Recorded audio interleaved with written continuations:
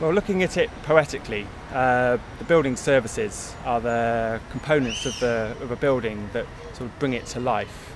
So whereas you have the architecture designed by the architect, which is the shape and the forms of the building and the general aesthetic, and then you have the structure designed by the structural engineer that makes the building stand up. The building services are perhaps all the other bits that make it work.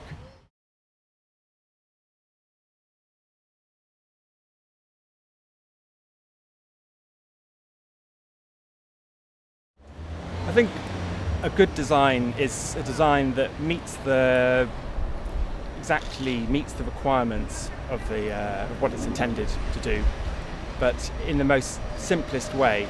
In a way, it's like an elegant design, so that it's not using too much energy or using too many materials to meet the requirements, and as well as that, it would fit well within the space, so that it doesn't look out of place or anything, and it's not noisy or unsafe or anything like that. And it can be, in terms of the building services, something that can be maintained and kept going and working properly throughout the lifetime of the building, or until it needs to be replaced.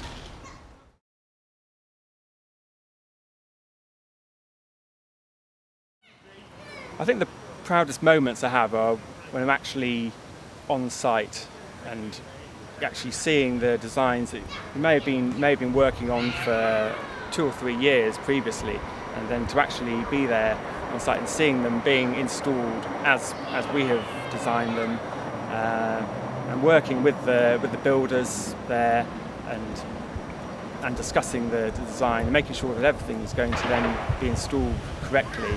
And after that, it's then going, well, if you have the opportunity to go to the building afterwards and see the users maybe using the building and perhaps making use of the services that I or we have designed, and enjoying the building, I guess. And it's just seeing everything working.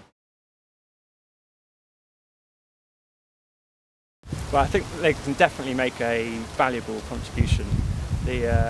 Buildings use an incredible amount of energy. I think it's something like 30 or 40% of all the energy that we use is in buildings.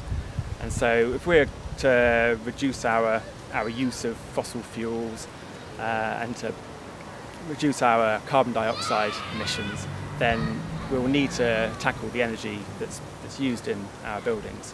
And the design of the building is vital for achieving that.